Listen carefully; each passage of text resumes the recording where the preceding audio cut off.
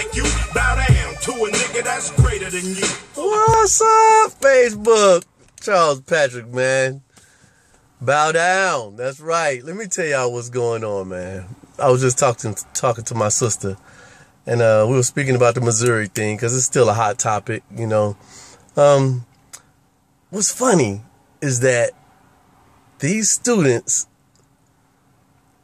are being trained by these universities to act like this.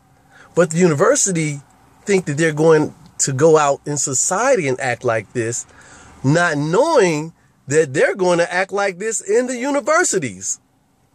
They're going to make y'all bow down. Now, we're going to see who's going to bow down first. Are the students going to bow down first, or are the universities going to bow down first? It doesn't matter to me, because all of them liberal.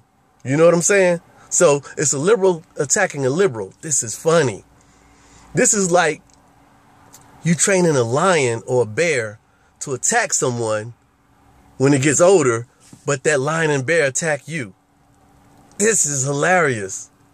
Hey, somebody gonna bow down.